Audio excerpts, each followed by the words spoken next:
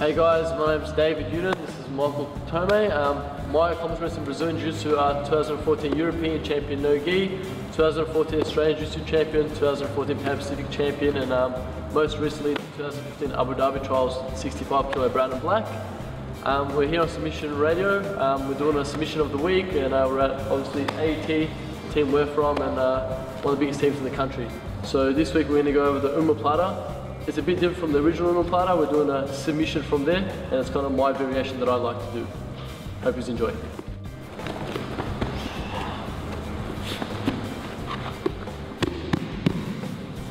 Alright guys, so like I said, my right hand grabs the sleeve and my left hand comes over and grabs the collar. From here, I want to get my left foot on the bicep, have a nice control here.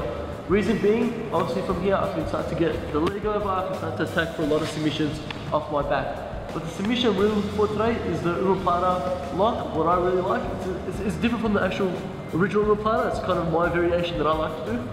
So like I said, right hand on the sleeve, left hand on the left leg on the bicep. Okay, so I'm gonna come here, I'm gonna pull his arm down, throw my right leg over. At the same time, I'm gonna lock my left leg. Now usually they always keep that foot posted and they always come here to grab their own belt.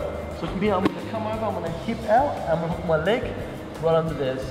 I'm going to start to slowly hip out and straighten my legs until I get to tap.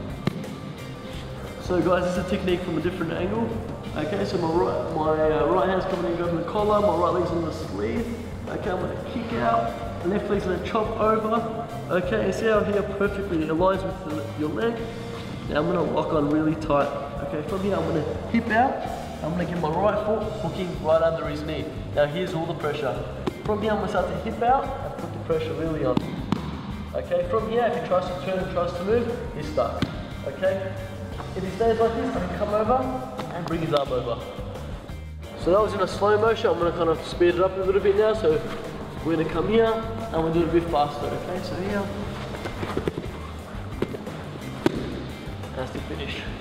Like I said, it works really well in MMA as well as Brazilian Jiu-Jitsu. You know, and some of the best grapplers today in Jiu-Jitsu have pulled this off in some big competitions, and it works really, really well. Alright, one last time guys, full speed ahead, okay? So